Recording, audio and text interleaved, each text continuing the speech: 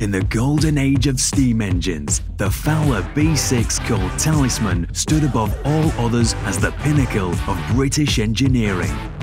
But today, they are all but extinct, with most left for scrap. For one man, it is the lifelong dream to fix that. With a little help from his old friend Guy Martin and longtime supporters Morris Lubricants, Alex Sharphouse has set himself the near impossible challenge of recreating Talisman from scratch, in time for the Shrewsbury Steam Rally. Can Alex turn his dream into reality? In How to Build a Steam Engine.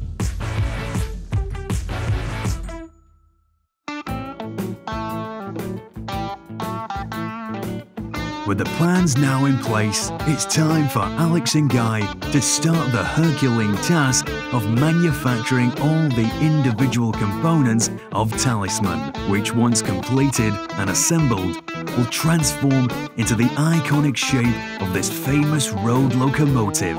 Some of the components like the boiler, the belly tank and the tender are still fabricated and then riveted together, whilst the main cylinder block is more complex and will need to be designed, prepared and then cast.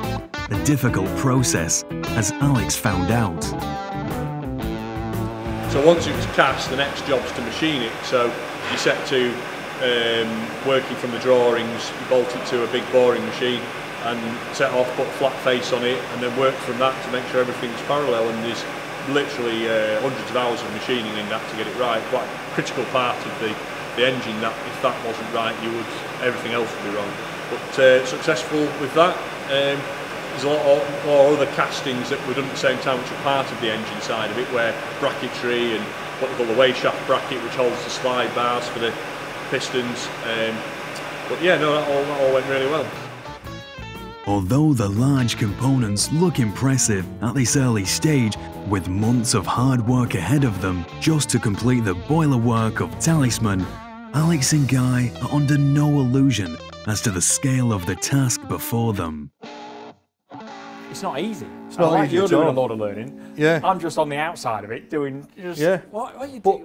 And the other thing that you forget about all these things, back in the day, they had hundreds of men, didn't they? Yeah. Just chuck blokes in it. It's like, just chuck blokes. That needs filing flat, so there'll be like 50 blokes all with files going on. There's like me and Jack, and it's like, well, that's going to take a bit of time to get that flat, or whatever it is. Or like you look at the holes in it. I'll count up one day how many holes is in building a steam engine. It is 1 or 2. Bloody thousands. And once you've drilled the hole, you've got to fill it then, put a rivet in it, put a bolt in it. Well, that was just when I was with you the last time. That's it, you come riveting. You've seen what's involved in it. But if we don't do it, like, it's not going to be done, is it? It's not going to be done. It's going to be forgotten. And if our generation now, when we're like doddering old sticks and like 70-year-old, the next generation aren't going to suddenly go, I'm going to build a steam engine because I've heard about them. They'll be busy resurrecting Spectrum. They'll be resurrecting Spectrum. They won't be buggering about with Norman Box's Talismans. No, they won't be buggering about with stuff like that. Be vintage iPhones and that, won't they? Next on How to Build a Steam Engine, constructing a 7-foot wheel. Yeah, it's an amazing job. Better than I could ever have imagined when we first started with that.